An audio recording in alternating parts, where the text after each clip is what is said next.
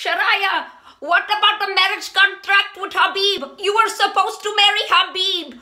We even signed the contract with our parents, Shariah. How can you break my heart and marry yoga instructor named Kurt? Why is his name sound like curd, like Indian food? That means he is too busy eating Indian food to go and provide it for you with good 6-7 figure income, Shariah.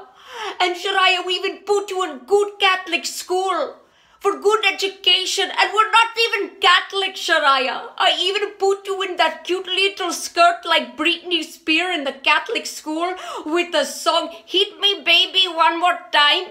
You weren't supposed to come back and hit me though, Shariah. Shariah, what am I supposed to tell my friends when they tell me about their son or daughter who is biochemist, pharmacist, doctor, lawyer?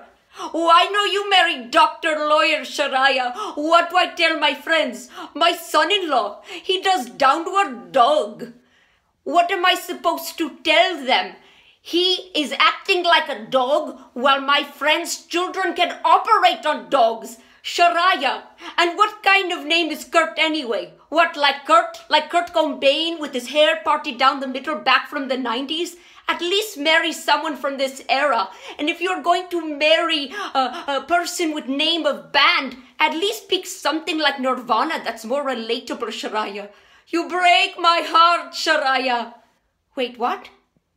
He owns yoga franchise?